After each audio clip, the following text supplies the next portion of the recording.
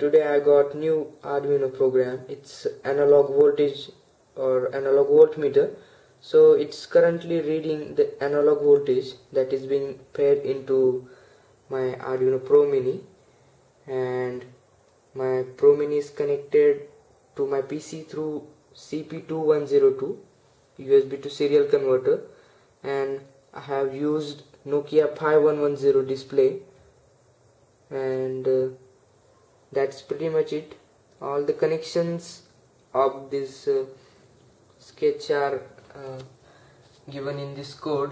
I have written this code, and I'm giving this code in the description below, so you can download it and make for your own.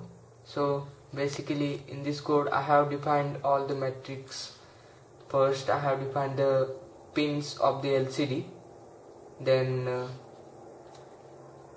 I have defined all the metrics. Basically it's the fonts like the characters and numbers. Then I have given some pin modes, outputs and input. So in my case I have defined A2 as input. So I'm giving input to A2, and all the output pins are connected to my display Nokia 5110, and in this code this bit is particularly you can set the contrast of the display. Now the BF is the highest contrast I have found, so you can also experiment it. And the bias mode is also can be experimented, but I have found 10 pretty good, so that's up to you. Then it's all about the driving the display. Then this string, LED string voltage. So as you can see, I have inserted voltage, so you can use anything inside the code, and you will see that this text will appear here, and that's it. Also the next string or the next loop is voltage. So I'm reading analog voltage, so A2 is my input, and I am scaling it to 5 volts, so it will give me readings in 0 to 5 volt. So that's pretty much about the code. Now let's see in working. Okay guys, so now I will show you how to measure voltage with this multimeter. So connect one pin to analog 2 as you have mentioned in the code. Then connect another pin to ground, and you will get these two terminals. Now analog 2 terminal is the positive terminal of your multimeter, so I will be connecting this battery to positive, as you can see, and then another ground to negative, and you can see it is reading 1.34 volts. That is pretty much accurate and quite stable. So now I will show you this bigger battery. This is I think 4.2 volts, but now it is discharged. So let us see. So it is 3.4 volts. As you can see here, the display update rate is very fast, so you can change this update rate in the code. Now I will show you how to change it. Okay, so with the 10 millisecond delay, you can see the update rate of this display is quite fast, that even you can cannot take the proper readings on this place here. So now I will change this delay in 190 lines to 100, and you can experiment with your own. And it says done uploading.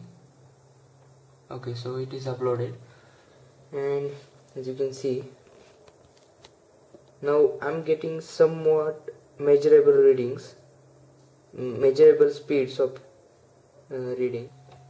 Okay guys, so to change the brightness of the display, sorry, the contrast of the display, go to the 142 line.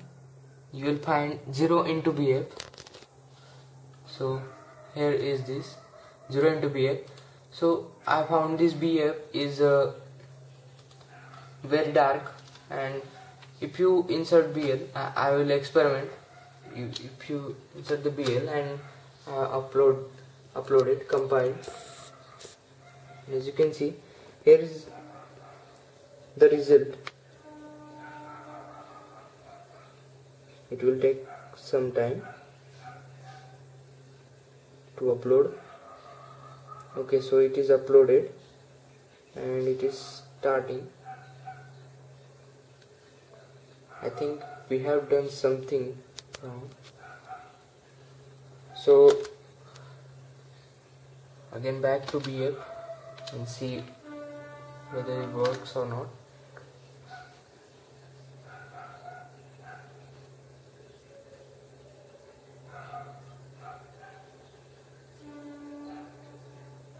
Okay, so with BF I am getting this contrast, and I am going to change it with B1.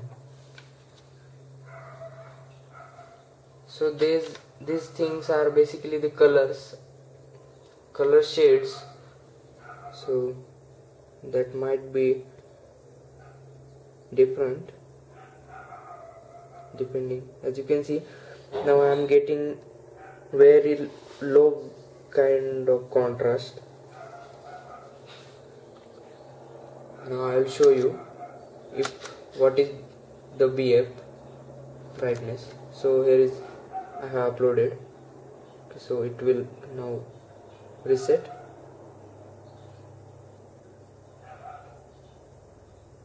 And here is the full contrast. It looks pretty good with this setting. Okay, now I have found another interesting thing, that the code right here on the line number 144. So right here, LCD write C, LCD bias mode. So it ranges from 0 to 13. So previously this value was 10, and I have just changed this value to 0, and the display refresh rate is now the very fast. So my camera is not even capturing.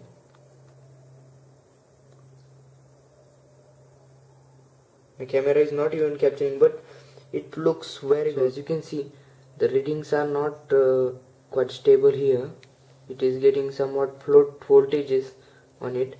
Now, as I have not connected anything, so you can use pull down resistor to get proper readings. So I'm going to connect pull down resistance between analog 2 and ground. So here is the result. As you can see, now I'm getting 0 voltage since I have not connected anything. Now I'm going to connect the battery. As you can see, I'm getting 1.34 volt. So this multimeter is only works for 0 to 5 volts.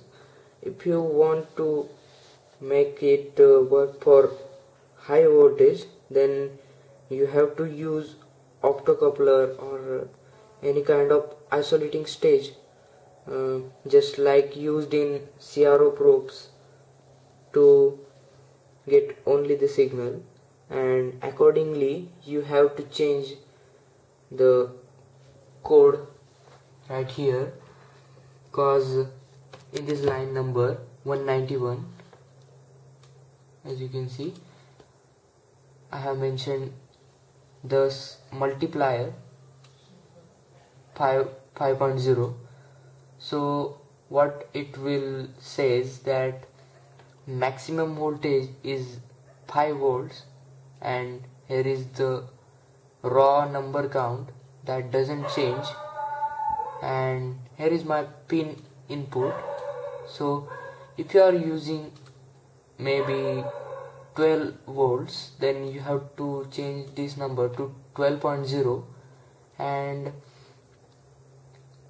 that's about the code. And in hardware you have to develop an voltage divider network between analog 2 and ground, so you will not damage your Arduino. And you cannot use 230 volts or 120 volts AC with this thing. To use this you have to isolate and some kind lower down the voltage, and that's pretty much it.